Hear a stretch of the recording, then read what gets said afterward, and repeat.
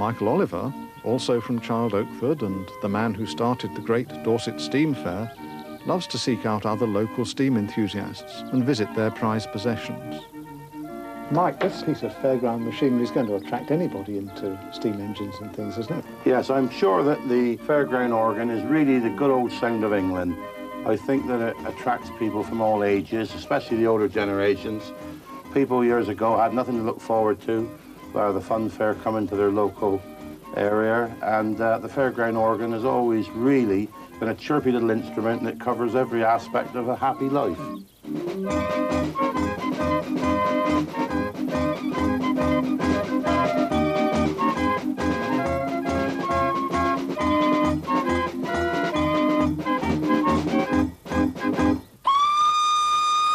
Right then, Arthur, you'll be pretty well filled up, so I might get up in. Yes, just about the rear up. One of the finest steam engines in the area belongs to the Field family. It's the sister to Michael Oliver's own engine, and although not the fastest, is one of the most loved and best kept engines in the county. Once you're hooked on to steam engines or the power of steam, nothing will move it. There's no question about that.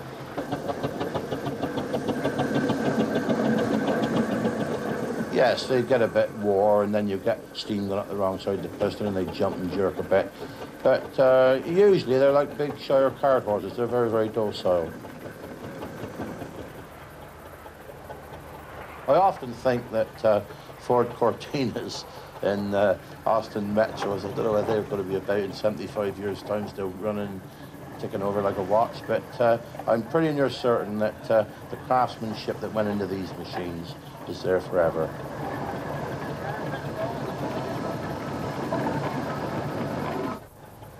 The thing is about steam engine enthusiasts, they come from all walks of life. I mean, our president is an eye surgeon, we've got railway porters, we've got farm workers, we've got all walks of life, and they either fit the steam scene within the first 3 months or they seem to disappear. I was born and bred in Gold Hill Farm, 200 yards up the road there. We got 2 mile of fishing down the river there. We got our own land that runs down through. And it's the richest grazing land in the world, you know, even more so than Holland and New Zealand. I love it here.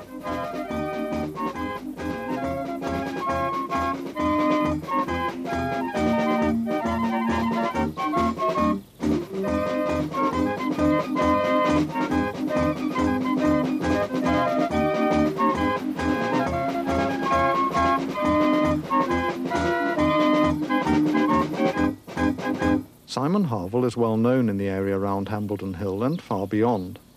Grandson of a fishmonger and born in Fordingbridge in Hampshire, he came to Iwerne Minster over 16 years ago and set up a butcher's shop in the heart of the village. Obviously very good quality as well.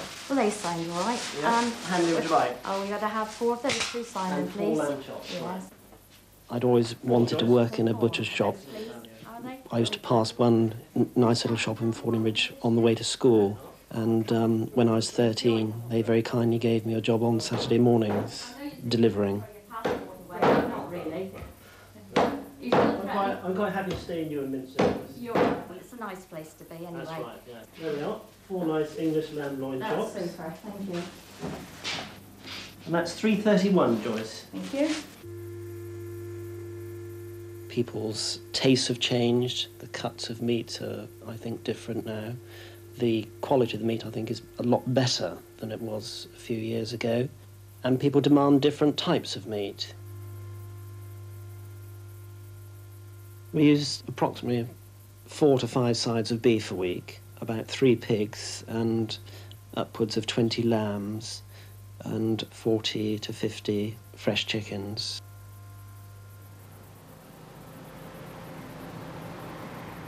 We deliver once a week to our immediate villages, and I suppose the vast majority of our customers are retired, and we get people from a reasonable distance away. We've sent meat abroad to New York and also to the Middle East, people that can't come home and are pining for English beef or whatever. But yes, we get people regularly from 30, 40 miles away.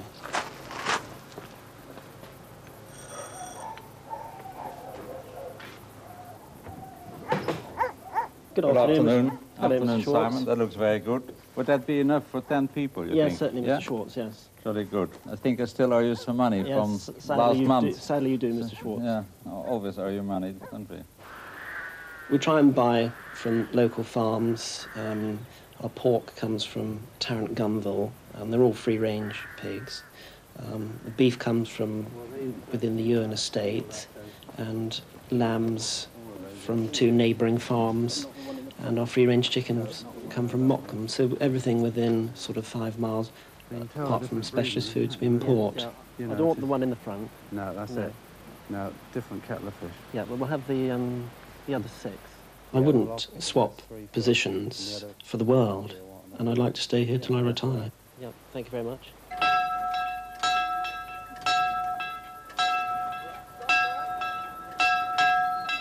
Monday is market day in Sturminster Newton, and the town bustles with the comings and goings of animals and people.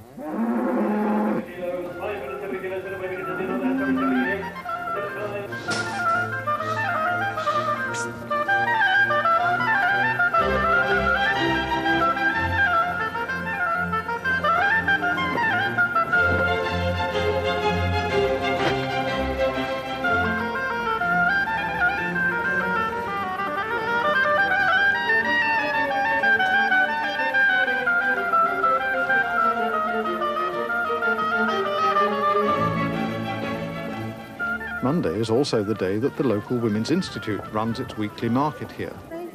Look all right? Yeah. No, then if I have that. Florence Wallace looks after the craft stall and has been coming to Sturminster Market ever since it was first started.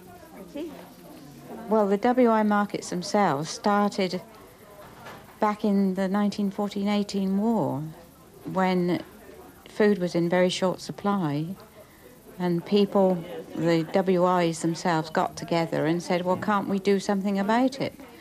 So they decided that anyone had a garden and had anything surplus to bring it, and they would sell it. So that's really how they originated. But here, we've had a market now for 21 years in Sturminster itself. Thank you. Do you think this is too much?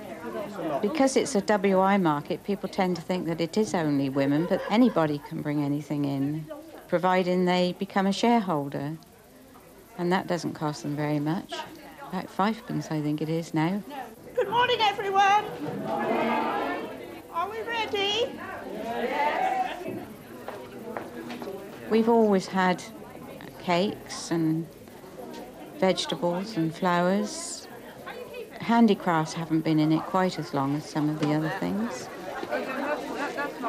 We've got orange, lime and ginger marmalade. Sounds good. The regulars are not particularly interested in the craft stall when they come in at first. They rush for their cakes and their vegetables, but they know it's there if they particularly want anything. But it's mainly the holiday makers that are interested in the craft stall. Do you know anything about the Dorset feather stitchery? No, I don't. Oh, well, it is unique to Dorset. You won't find it anywhere else, only in Dorset. That's an apron. Lovely, isn't it? And it's almost, it's like a blanket stitch then that That's you do right, around. yes. Oh, if I stopped going to the market, I would miss the company. We'd miss all the gossip, because it's surprising how many people just come in there to gossip. Quite fun, really, sometimes. You wouldn't hear half what's going on in the surrounding district if it wasn't for the WI market, I'm sure.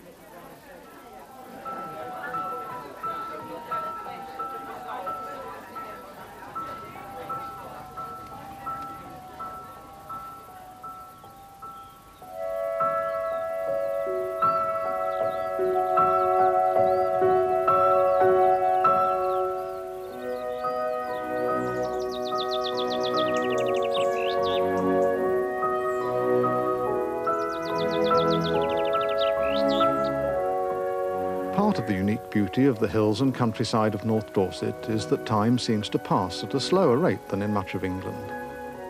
If you stand on Hambledon Hill and look around you, the breathtaking view has changed surprisingly little over the centuries.